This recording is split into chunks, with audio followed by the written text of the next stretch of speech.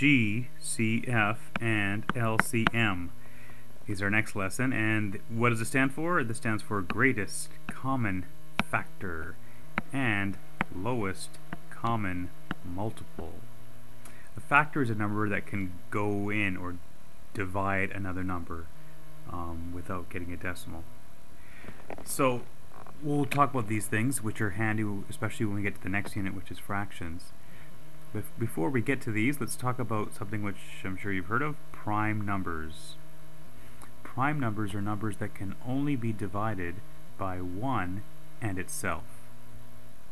So for example, the number 1 can only be divided by 1 and itself, which is, well, 1. 2 is prime because 2 can only be divided by 1 and also itself, which is 2. 3 is prime. 4 is not prime because 4 can be divided by 2 as well as 1 and itself, number 4. 5 is prime. 6 is not prime because 6 can be divided by 2 and it can be divided by 3. The opposite of prime is composite, so these would be composite numbers. 7 is prime. 9 is not prime. Remember, 9 can be divided by 3. And up you go. 15 here is not prime. 19 is the last one I've written down, but this list goes on forever. The next prime number after 19, what do you think that would be? Well, it can't be 20. Actually, any even number after 2 cannot be prime because 2 can go into any even number. So it's not 20. It's not 21 either because 21 can be divided by 7 and 3. 22 is an even number, so that's not going to work because 2 can go into it. 23 would be the next prime number here. Okay, let's not worry about that list. We're pretty much only going to use these prime numbers here in the next little while. To do this, make what's called factor trees, and a factor tree is used to see what prime factors, or prime numbers, make up another number, meaning what prime numbers go into or evenly divide another number. Let's take a look at the number 6. Let's make a factor tree of 6. By the way, some of you may have learned how to do this with another method called a hockey stick method. If you like that, go for it. Use that one. What numbers make up 6? What numbers, when multiplied, give you 6? Well, the ones that come to my mind would be 6 and 1, yeah, or 2 and 3. Now, 2 and 3 are prime numbers. There they are up there. So that's it. 2 and 3 are factors, prime factors of the number 6. Okay, that's it. For number 8, the number 8, what two numbers make up 8? Well, you might think 4 times 2. So 4 and 2 go into 8. Now, 2 is a prime number, but 4 is not a prime number. You can further break up the number 4. What two other numbers make up number 4? 2 times 2. So here we have a different looking tree, and that's it. Once you've reached a prime number, you don't add more branches. Those are the prime factors of 8, 2, the 2, the 2. And the prime factors of 6 are a 2 and a 3. How about these two? 16. Prime factors of 16. Well, first what you could do is figure out what two numbers make up 16. You could do 8 times 2, or you could do 4 times 4. Either one, any one you like, you'll get the same answer. Let's just go with 8 times 2. There's 8, and there's 2. 2 is prime, so we're done. We won't factor this any further. 8. 8 can be made up of 4 times 2, which we saw above. 2 is prime, so we can stop factoring that. We're left with 4. This can be further factored to give you 2 and 2. So 16's prime factors are 2 times 2 times 2 times 2, which we actually knew when we did exponents. 2 to the power 4 is 16. The number 50. What numbers go into 50? Well, a few of them do. 2 and 25, 5 and 10. Let's go with 5 and 10. 5 and 10. 5 already is a prime number, so we stop factoring it. 10 is made up of the factors 5 and 2, which are prime, so we stop there. So the prime factors of 50 are 5, 5, and 2. Okay, so that's how you do factor trees. Now we can use this information to help us find the greatest common factor. It's like when you're given a pair of numbers, you're probably asked, what is the biggest number, what is the largest number or factor that can go into a pair of numbers? And here's a typical question. Find the greatest common factor of 6 and 4. What is the biggest number that can go into both 6 and 4? Two ways to do this. One is just common sense. What is the biggest number that can go into 6 and 4? Which means, which is the biggest number that can divide 6 and 4 evenly? Well, common sense tells you that the number 2 will do that, and it's true. The answer actually is 2. I'm going to show you how you do this with the factor tree if you don't get the common sense method. So first, what you do with each number is you factor it out.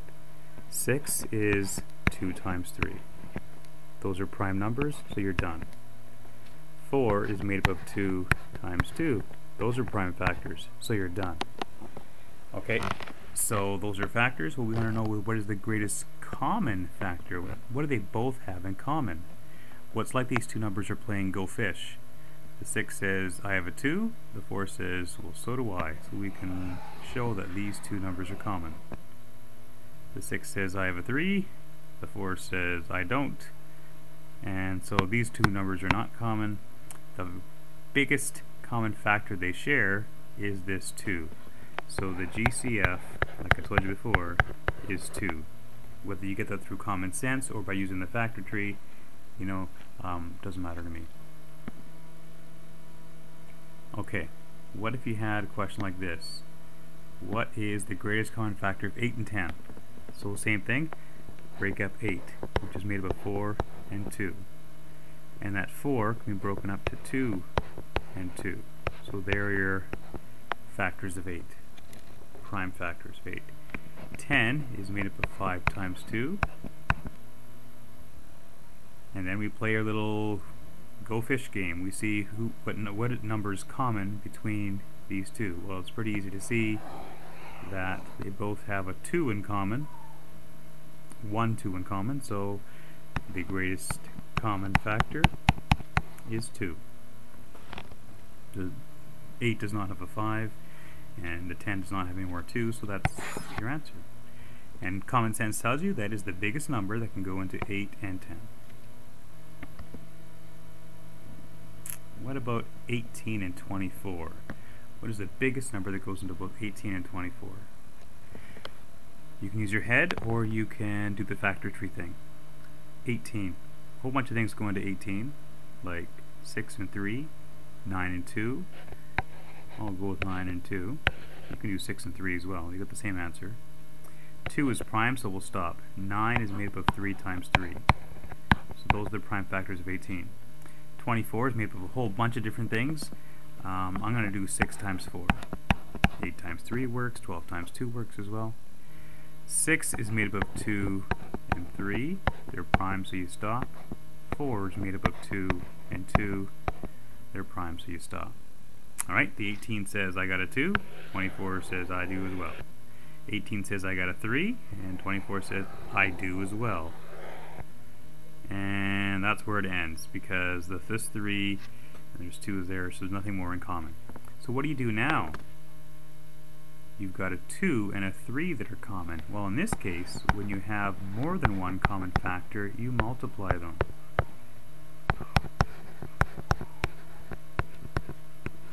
Six is the common factor. 2 times 3 is 6. And common sense tells you that 6 can go into both these numbers evenly. Okay, the opposite of greatest common factor is lowest common multiple, and that's the smallest number that a pair of numbers can go into. The LCM of 6 and 4. What is the smallest number that these two numbers can go into? Let's try this out. Common factor of 6 and 4. 2 and 3. Done. 4 is 2 and 2. So you do what's common like before. They both share a 2. Now what you do next is different and a little bit goofy. To get the lowest common multiple,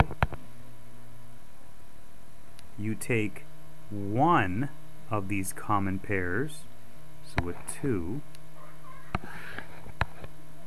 just one of them, multiplied by all the leftovers, 3 and 2. 6 times 2 is 12. So 12 is the smallest number that both these numbers can go into. And that's true. Lowest common multiple is you'll use when you want to find the lowest common denominator. Like what would the lowest common denominator be between 6 and 4? It's 12. Either you common sense or you do this method to get that. Let's try this. The lowest common multiple of 8 and 12. Let's factor this out. 4 and 2, that breaks down to 2, 2 and 2. 4 times 3 will work, as would 6 times 2. That breaks down into this. Okay, 8 and 12 both share a 2. They also both share another 2, and that's it, that's common. So in the LCM, again, you write down one of each common pair, so only one of these 2's here, and only one of these 2's here, and then the leftovers, 2 times 3. So when you do all this, you get 2 times 2, which is 8, times 2 times 3,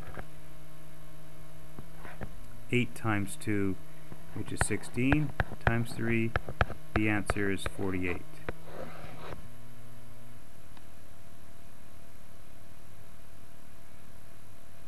No, it's not. Sorry, made a mistake. That's not the answer at all.